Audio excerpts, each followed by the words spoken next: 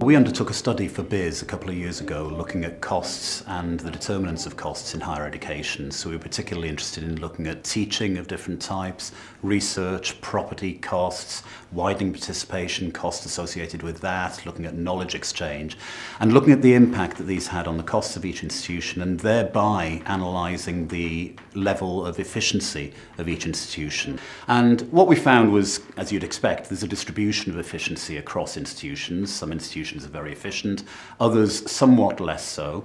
Overall, the level of efficiency is very high. There are some small specialist institutions which, because of the idiosyncratic nature of their provision, have relatively low efficiency scores using this methodology.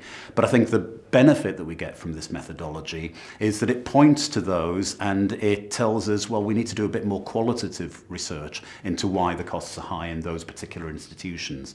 But it does give us a way of benchmarking and finding ways of learning from the best practice.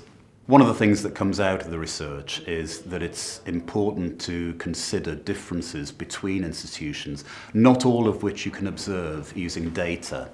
And that really begs a question about what do we define as efficiency? What are we allowed to class as legitimate differences in the sources of costs of institutions, and what we want to attribute to inefficiency?